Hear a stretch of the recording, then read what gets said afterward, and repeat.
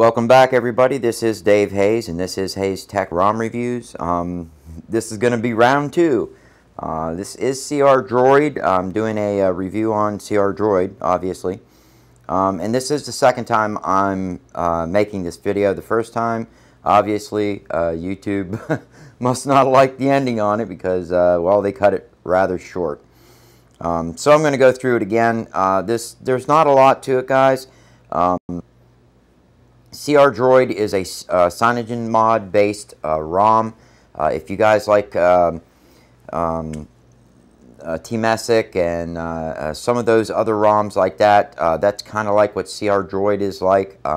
This ROM is compiled or built by Neobuddy89. I'll show you the XDA thread. Just go into my recents here. I have everything already ready to go. Neobuddy89. Let you guys look at the the highlights and features while I talk about it a little bit. Neobuddy89 was one that actually brought us Cyanogen mod or CM14 for the Nexus 6.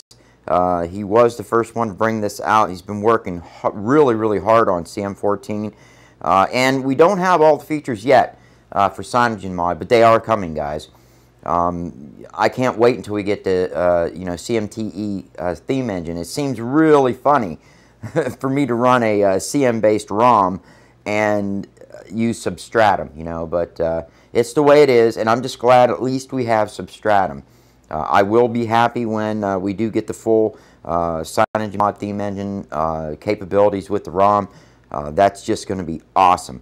But make sure, guys, if you use this build, and I can tell you right now, I don't have my SIM card in now. I'm done with my testing on it, but it's all working. The ROM's running great. But the only thing that I found that I had an issue with was the theme engine, which is Substratum. I was having issues with some of the themes. Some of the themes that you guys enable will actually throw the ROM into soft booting constantly. Once the ROM boots up, it'll only run for maybe 10 seconds or 20 seconds, and then it reboots again into a soft boot. You might even find where it won't boot up at all. You're going to be in a boot loop. Guys, if you get into that situation, if you get into that situation, it's very easy to get out of it. You need to boot back into recovery. Once you are booted into recovery, you need to go to mount first, okay? Once you get there, mount system. Then go back, go into advanced, go to file manager, then you want to scroll down to system, then you want to scroll down to overlays. Scroll down to vendor, and inside vendor you want to click on overlays, and then you want to delete that whole folder out of there. Then reboot your phone, and when the phone boots back up, it'll boot right up with no theme at all, and it should run for you. So that'll get you out of a pickle in case you have a theme that doesn't work. Let's go ahead and get into this ROM. I'm going to try to keep it short, guys. There's not a lot to this ROM yet. Just like a lot of the other NuGet ROMs out, there's not a lot of custom features in it. They are slowly getting them put in. The first thing we're going to do is we're going to go to About Phone so we can let you guys see that this is for the Nexus 6. It is Android version 7.0. This is CR Droid version or build 10.16, which is, of course, October 16. I am running the supplied kernel, which is his kernel. It's called Sigma kernel. You can also download this kernel as a flashable kernel.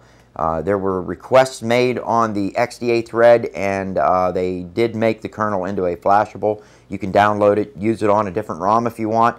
Sigma kernel on its own is actually a pretty good kernel. That's the way that is. It is running and forcing right now, but you can actually change that in the if you run Magisk Manager, which I'm running root, and the root I'm running is Magisk. I'm not running Chainfire SuperSU, and the reason why is because I like Magisk. And if I'm not mistaken, I want to go back to the XDA thread real quick. underneath flashable, I flashed so many ROMs. It's just you want to make sure you guys that you read this instructions on how to flash. All right. Okay. Yeah. Basically, you can pick what SuperSU you want to run. I picked Magisk because Magisk works for me and the and my apps on Nougat. I have no issues at all with it. It comes up the first time every time, and I always have root. And what's nice about it is I can shut it off with the Magisk Manager. And if you want to run an app that requires you not to be rooted, it'll run for you. So just so you guys know.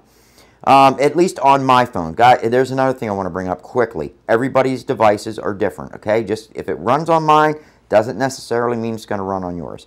All right, enough of me chatting. We're going to go into the CR Droid settings. First up is going to be your status bar.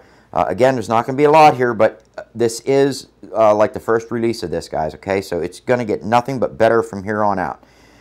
You have your enable SU icon and your CR Droid logo, which is awesome because they also let you color it. And we're actually going to go with an orange color to keep with the theme. Let's throw that. Nice. All right. Quick settings is up next. This is going to allow you to set up your drop down. Right now, my drop down, I have it 3 wide and whatever they have here. They have it, I don't know why that is. I usually go 3, and then this, I'll go 4. Let's see. And landscape, I'm not going to set my landscape up, although 3, 2. Wow. Okay, now, well, I'm not even going to get into that. I know on some of them, tablet mode, they don't give you hardly anything at all for that. So that's actually pretty cool. Then you have toggles, you know, your Wi-Fi, easy toggle, Bluetooth, easy toggle, data, easy toggle, which I like. I had to reset this ROM up, guys, to redo the video. So, yeah, I was done with it. Moving on to the next ROM, I was getting ready to do another video. And then when I went to check, because I'd watched the video completely through. And then when I went to check it, the time was like cut like about, I don't know, 6 or 7 minutes off the video. So, yeah, anyways, nav bars. Let's see, pretty much just enable nav bar. Nothing there yet. And I will tell you the settings for that is on down, and we will get to that. Notifications, force expanded and disable immersive. Lock screen, screen shortcuts, pretty much standard stuff on here. They allow you to clock, date, alarm. You can turn that off or on if you want. Swipe shortcuts. These are for your bottom shortcuts. You can set swipe gestures for them. And also, I wanted to talk about the screen shortcuts up here are actually center. You guys can put shortcuts on your center screen if you want. All you do is click add, you know, go to either applications or whatever you want to do. It's simple. Like if you want to put something cool, like say maybe I wanted my screen recorder app on my home screen. I just click that and there it is. Now it's on my home screen. I'll grab another one quickly. I'll go to applications. Let's see. Let's put something. I'll put Google Plus on my home screen. So now when I go to you know, reboot it, you notice I have shortcuts in my center screen now, along with my bottom. So that's pretty cool. That's a first. So good going for on CR Droid for that, or you know, Neobuddy89. That's pretty cool. Let's see. We went over to the interface, gestures, tap to sleep, torch, notification count, power menu. This is let me see. Allow accessing power menu to lock screen. Yes. Again, I said it in the last video. Sorry, guys, I needed a drink. In the last video, I said pretty much the same thing. I don't hide anything on my phone. I don't ever carry anything on it that I'm worried about anybody getting a hold of, so I don't use that feature. If you guys have stuff on your phone you don't want anybody to see or have access to, like if you're really into porn or whatever, or you know, you got a lot of personal, you know, passwords and stuff on there, then use it. But there are ways around that, guys, believe me. Recent screen. Immersive recent settings, let me see, is overridden if the expanded desktop. Yeah, I know that. Let's see, immersive recents, I like to run full screen. Hidden apps, let's see, used for recents. Oh, that was another thing. This is one of the first ROMs I've seen out yet with, or at least for Nougat, that has OmniSwitch on it. Now, I haven't tested it. Let's go ahead and try it. See if it comes up. I don't see it. But you know, guys, it's been so long since I've used Omni. Look, my recents aren't working anymore, so. Alright, I'm just going to go into it this way. We're going to go back into it and shut her down. Let's see. I'm going to shut that off. There we go. Let me see if it works. Got him back. Yeah.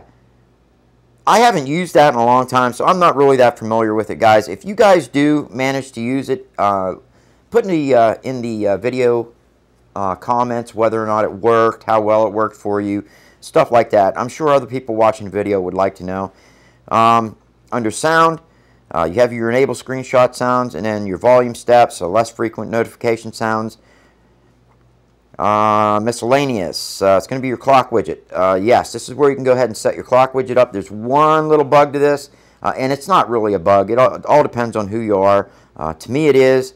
And when I say a bug, I'm not talking about something that's detrimental to me or that's going to make me not want to run the ROM at all. But you're going to see right here, when you go to display weather, you're going to get no weather source. All right. What you're going to have to do is you're going to have to say, all right, add a weather source. You have to go to the Play Store. You're going to have to download one from there. Yahoo is usually the one that CyanogenMod goes with. Click install. And what happens is once this installs, you're going to have to go into settings and set it up to enable it. So we're going to click on enable. I'm also going to go, and this is going to give you guys a chance to see how you do this. So go back. We're going to scroll down to apps. We are going to scroll all the way down to the CyanogenMod app.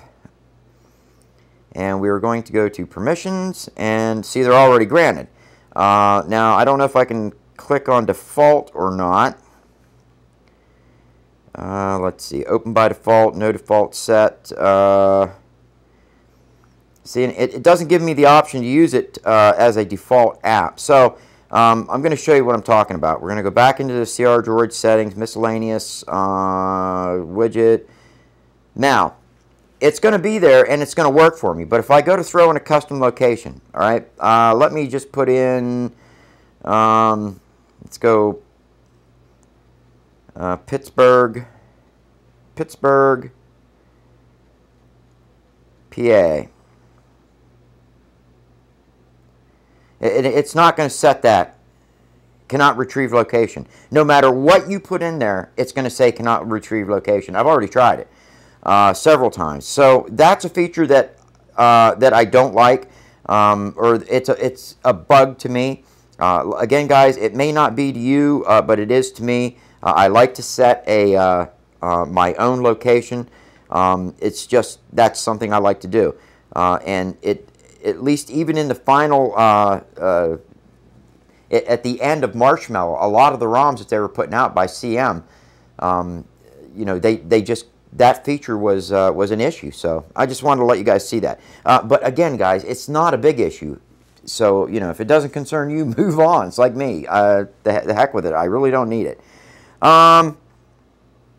That's about it. Remove settings, summary, let me see, disable suggestions, auto start music player. And then, of course, all the way at the bottom, you have your expanded desktop. You can click on that if you want. I'm not going to touch it because I don't want it to shut my video down. All right, I think that's it. What I'm going to do is we are going to go to the System UI Tuner. And all they have is, let me see here, that's it. Yes. Yes. I was kind of hoping to find the nav bar settings under other, do not disturb, yes. because I couldn't find the nav bar settings. So let's go down through here. Under display settings, standard display settings, guys. You know, no surprise with that. Let's see, notifications. I'm not even going to go there. That's just for you to go through your apps, pick and choose which ones you want to actually show. Under other sounds, these are your other sound options. And we'll go through, or we'll hit security real quick, let you guys see that. You can encrypt your phone if you like. Administrators, I will tell you that on this ROM, unknown sources does not, it's not clicked on by default.